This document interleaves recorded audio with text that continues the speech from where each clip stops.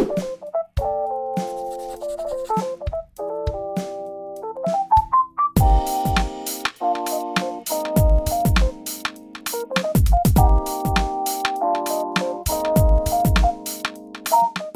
my name is Nina Ryan. I'm the CMO of ASB, and it's my pleasure to introduce to you Rebecca Walter. Thank you. I am Rebecca Walter. Oh, thank you. I am Rebecca Walter. I run the Learning Garden at Red Hill Elementary, where I know a lot of you went to elementary school. I'm also the parent of Pierce Walter, who is a student here at Legacy. And I'm coming here today. I want to talk to you a little bit about Red Hill's Learning Garden, as well as learning gardens in general, and then also speak to volunteerism. The first slide that I have there shows you a picture of Red Hill's Learning Garden, and I'll give you a little history as far as my involvement there at the Learning Garden. When Pierce's older brother, Robbie, was in kindergarten, as most kindergarten teachers do, they give the parents opportunities to be in the classroom and help out with their kids. And so one of the opportunities that we were given as parents was to help out in the Learning Garden at Red Hill. And so I love nature, outdoors, and gladly volunteered to help out in the garden. We decided to collaborate with the other parents to figure out what everybody else was doing in the garden, share books, share ideas, so that we could fill out the curriculum for the Learning Garden. I read all kinds of school curriculum, garden books, came up with a whole set of curriculum that we could start implementing for the next school year. So over the years, continued to hone that curriculum. Now flash forward to today, my little kindergartner who I started with is now a 12th grader, graduating from high school this year. Pierce has not been at Red Hill for 4 years now, but I am still there, still running the garden program. People always ask, why are you still here? Why are you still doing this? And it's because I have a passion for it. I really believe in garden programs, especially at schools. After all of my research, seen firsthand all the benefits, and I'm just showing you some of them here. Incorporates all different types of disciplines in the garden. You can see here the main one that people often think of when they think of gardens is tending it. So the planting of the seeds, the weeding, planting new plants. As I said, the curriculum incorporates a lot of different subjects. And you can see here, we do science and math, we do reading, we do journaling. But the first graders, they learn all about butterflies and butterfly life cycles. So you can see here, this is a monarch caterpillar. And so the first graders learn all about the relationship between milkweed and monarchs. And we have a milkweed garden that's there. And I love this picture over here. We have a sign there that tells about how the Native Americans used milkweed. It is in the milkweed garden. And if you could see at the bottom of the sign there, a monarch caterpillar. And then the last picture that I show there is probably one of the favorite things of the kids that get to be a part of the Red Hill Garden, and that is our harvest parties, where they get to harvest all of the vegetables that they've planted in the fall, and we have kind of a little salad party, and they get to try all the different things in the garden. So, benefits of learning gardens. The first one that I've read a lot of studies on is that having kids be exposed to the food growing process, especially of vegetables and healthy things, helps them be better eaters. Columbia University did a study that said that frequent opportunities for hands-on nutrition learning for students, that they eat up to 3 times more fruit and vegetables at school lunch. They've shown that that also happens at home. We have parents who say that their kid would never touch a carrot at home on a plate, but when they come to the Red Hill Garden and they dig it out of the ground, even if it has dirt on it, they'll put it in their mouth because it's so exciting to be able to pull something out of the ground and eat it. So nutrition. Second one, I talked about all the different subjects that we get to teach in the garden. Land stewardship, organic gardening, waste reduction, composting leads to improved environmental responsibility. I'm big in environmentalism, so to me that's exciting that we're teaching kids about environmentalism. Study by Cornell, so the 3rd grade students involved in school garden programs increase their sense of responsibility and attitudes towards science and the environment.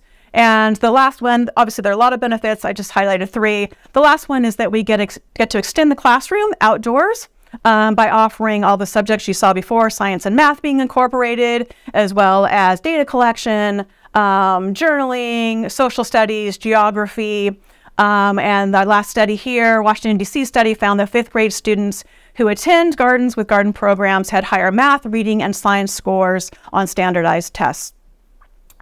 So those are all the benefits. This is why I'm passionate about learning gardens. All of the garden volunteers at Red Hill are just that, volunteers. And I put up a definition up here of volunteerism, the practice of doing good work for good causes without being paid for it. I was surprised to find when I looked up some statistics on volunteerism that it's a really big deal, runs a lot of the things that we all take advantage of. As I said here, Red Hills Learning Garden is run by 80+ volunteers. That's because we like to have 3 or 4 volunteers for each and every garden visit as they come out, so that we can have 3 stations so the kids can move around and do multiple activities.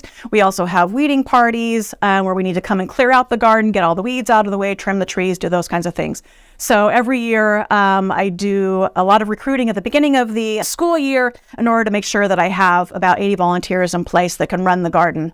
I was surprised to see that 70% of California nonprofits are all volunteer organizations, 0 paid workers for them. Some other organizations that you might know that have a workforce that is more than 90% volunteer. So what that means is that for every 1 paid volunteer that these organizations have, they have at least 9 others who volunteer their time who do not get paid to work for these organizations. A couple of big humanitarian nonprofits, Red Cross, International Disaster Relief Organization. If you're in scouting, you could potentially go your entire scouting career without interacting with an adult that is paid. The vast majority of the people that work in the scouting organizations that volunteer their time are not paid. Sports. Any sports that you do through the YMCA, soccer, AYSO, or Little League. Again, vast majority of those are volunteers. About 1/3, 30% of adult Americans formally volunteer at least once a year.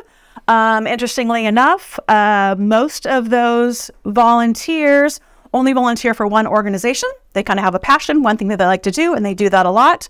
An even better statistic, and kudos to your age group, is that more than half of American teenagers volunteer at least once a year, and they tend to do volunteering at multiple organizations. So that's even better than your parents' generation. So why? Why would you volunteer? Why would you give your time freely if you're not going to get paid for it? I know you guys are a business school, right? So you're always all about the bottom line. So there are plenty of other benefits as to why people volunteer. The number one reason cited is that it feels good. It feels good to help people out. I had a little group of first graders and had them pulling out things in the garden, and one little boy pulled out what he thought was a weed, and at the end of it was the cutest little radish, about the size of a pea. And you would have thought that he had found gold in the garden because he was so excited about this little radish that he pulled out of the ground. And so he held it up above his head and he said, "This is the best day of my life." And to me, that was just like the greatest reward for all of the time that I put into the garden, was that it made somebody else happy. It helped him. It helped kind of foster this love for nature in him.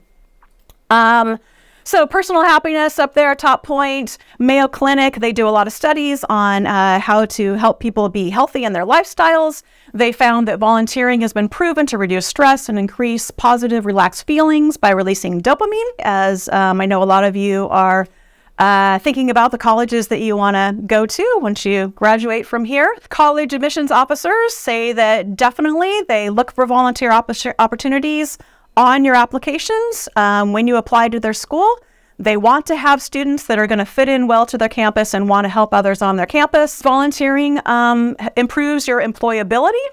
60% of hiring managers see the act of volunteerism as a valuable asset when making recruitment decisions, according to a study performed by CareerBuilder.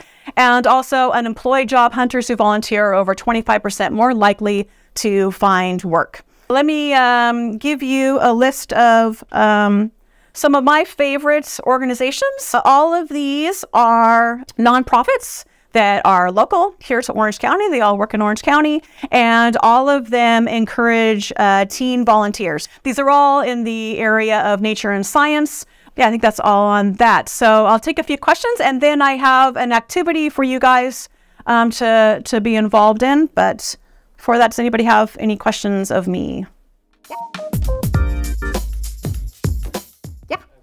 So you talked about how colleges highly value like volunteering. Do they care more about the amount of hours you have, or more so like the impact you had on a community? So I would say the impact, and actually I was looking at it, it's interesting. They don't want you to work more than 200 volunteer hours. They said at that point, they're a little concerned that you weren't really focused on other things, that maybe you're trying too hard. So they say that you should try to fall within the 50 hours of volunteer work during your high school. They only care about what you've done during high school. Leadership is a big thing. So if you're a summer camp counselor, that's big in their eyes because you've taken on that leadership opportunity of passing education to younger students. Does that help? Okay, any other questions? Yeah. So for volunteer hours, would you say that colleges look more for off-campus volunteer opportunities or on-campus volunteer opportunities? I don't know that they really care. I would say, yeah, I think both are important. I think they also kind of look for multiple types of opportunities as well. As I was saying, students tend to volunteer for multiple, and that's great on your applications because you can continue to click through and enter in every single volunteer opportunity that you've done. But again, it helps if you've really done something significant rather than just show up at a beach cleanup or two, right? All right. Where did your love for gardening and nature kind of start? I grew up in Big Bear, so I was outside a lot as a kid. And then the summer of my junior year, I took a humanitarian trip to the country of Haiti, which is a very poor nation, island nation in the Caribbean. And we actually did agricultural projects there. So we worked on a giant farm. We built hutches for rabbits and chickens to provide food for them. And then we also got to work in a hospital. So I think that's kind of where it all started, of this idea of helping people through agriculture and food and nature. All right, so I have an activity for you guys to do.